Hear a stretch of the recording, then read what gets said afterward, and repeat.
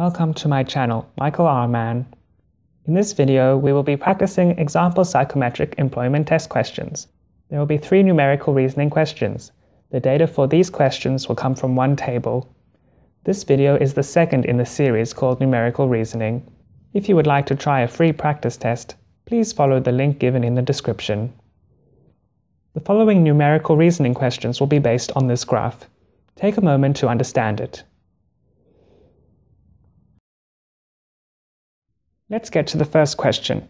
What is the percentage change of exports from 2013 to 2011 for China? Please use the graph provided. Possible answers include A. Negative 5.56%, B. Negative 5.26%, C. 5.26%, D. 5.56%, and E. 4.76%. The solution to question 1 begins with reading the graph provided. Note that only data from China is required for analysis. The series for 2013 and 2011 provides the data to answer this question. In 2011, China's exports were $380 million, and in 2013 they were $360 million. The percentage change formula is easy to understand. It is the new number minus the old number divided by the old number multiplied by 100. The question requires data from 2013 to 2011, so the new number is 2011 and the old number is 2013.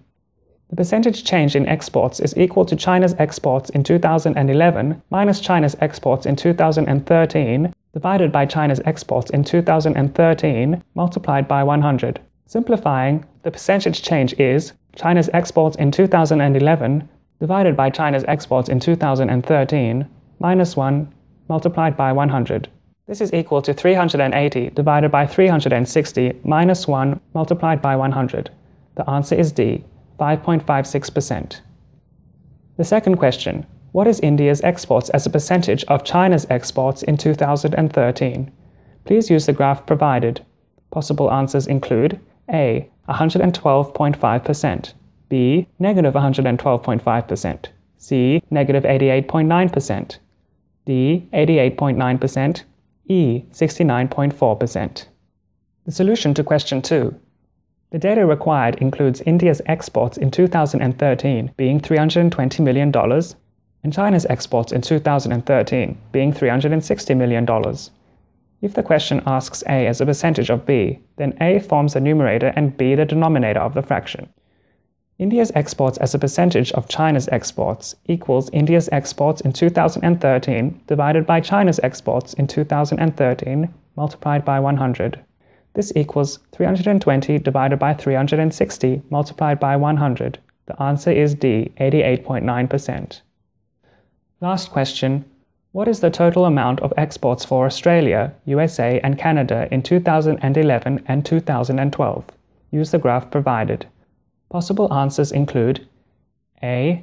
$2010 million, B. $2020 million, C. $2030 million, D. $2040 million, or E. $2050 million.